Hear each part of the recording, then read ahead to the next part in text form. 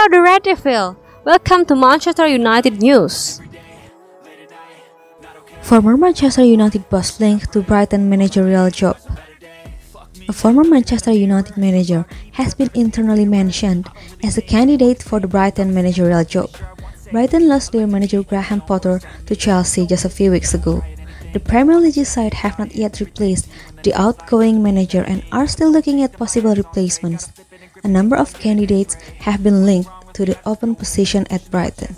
Now, a former Manchester United manager has been linked to the job due to being mentioned internally by the club. Brighton have had a flying start to their Premier League campaign so far, currently sitting third in the league.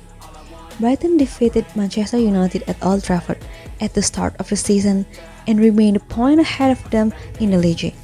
It will be hard for any incoming manager to replace and have the same effect that Potter has had on the side. Could the former United boss in question be a possible answer and the one to lead Brighton forward? According to the new report from journalistfootex.com via Sport Witness, Brighton have discussed Ole Gunnar Solskjaer as a potential candidate. The report states former Manchester United manager Ole Gunnar Solskjaer has been mentioned internally by Brighton as they search for a new manager.